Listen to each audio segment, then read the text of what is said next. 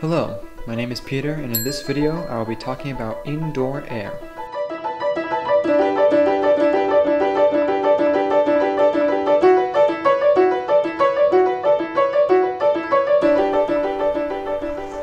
We've all had the experience of sitting inside all day and wanting to go outside for some fresh air. Taking time to stop your work every now and then and go outside for a walk without distractions is good for you. But aside from benefits to your mental health, what is the difference really between being outdoors and being inside? There are many reasons, ranging from the physical exercise to perhaps the vitamin D you get from the sun. But what about the fresh air itself? Can there really be that much of a difference between your front porch and your living room, mere feet away? This is a carbon monoxide monitor. 38 states require you to have these installed in your home, including mine. Carbon dioxide, however, is much less discussed. Equally present as carbon monoxide, and yet it does not have any detector requirements in any of the 50 states. Where does CO2 come from, and what does it do? You've probably heard CO2 discussed surrounding issues like global warming, the ozone, and things like that. But I want to discuss how CO2 is affecting your day-to-day life, and how buildings are less healthy for you to live in when CO2 is high. First, we need to understand how we measure CO2, parts per million. The normal outdoor air level of CO2 is about 250 to 400 parts per million. At these levels, you should not feel any effects. Then, 400 to 1000 parts per million is typical of occupied spaces with good airflow. 1000 to 2000 parts per million is associated with drowsiness and poor air. 2 to 5000 parts per million is associated with headaches, sleepiness, and stagnant, stale, stuffy air. Poor concentration, loss of attention, increased heart rate, and slight nausea may also be present. Greater than 5000 parts per million is where it can start to cause oxygen deprivation, but it's not anywhere near fatal at this point. These are more unusual air conditions. Greater than 40,000 parts per million is immediately harmful due to oxygen deprivation. Now that's a lot of numbers, but the important thing to note is that the effects of CO2 start appearing pretty rapidly, but it takes a lot more for it to become lethal. You'll also notice that these amounts were linked with airflow in rooms. This is important because outside, the parts per million fluctuates very slowly and is much lower in general. In a 2002 study, researchers measured CO2 levels in office buildings and linked them to different levels of airflow.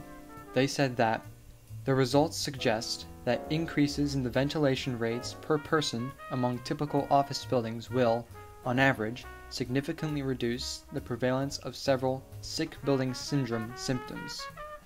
Sick building syndrome includes the symptoms mentioned earlier, like loss of attention, headaches, etc. This simply means that having proper airflow indoors is one of the quickest and most efficient ways to reduce indoor CO2. A 2014 study showed that students at schools performed academic tasks consistently worse as CO2 levels increased when compared with control groups.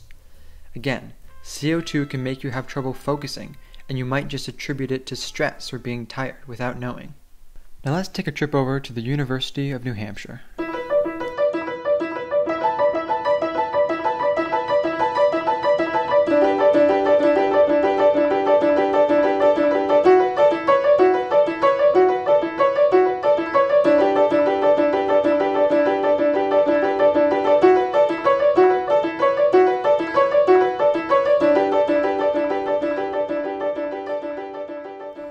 Here at the University of New Hampshire, if you're a student, you don't always have the opportunity to go outside all the time. Classrooms are often very small and packed with students, and this is an environment where CO2 levels rise quite rapidly. In a normal-sized living room, it only takes 45 minutes for CO2 to rise from 500 parts per million to 1,000.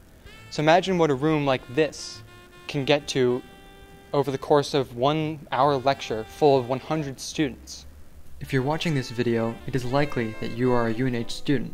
So what is UNH doing for you in this situation? Well, here is a graph of UNH CO2 emissions from 1990 to 2014. In late 2004, UNH started to take action to reduce CO2 around the campus.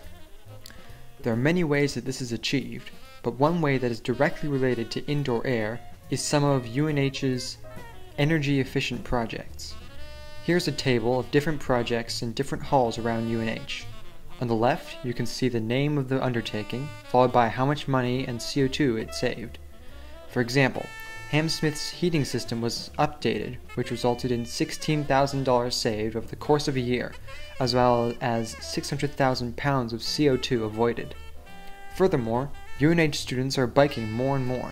In 2001, a large majority, 93%, of students listed driving as their primary commute mode. A mere 3 years later, biking or walking rose to 45%. You'll also notice that New Hampshire Transit rose as well. This is obviously preferable to people each driving separate cars. So what's the point of all this? Well, unfortunately, there's not much you can immediately do for the air all around you.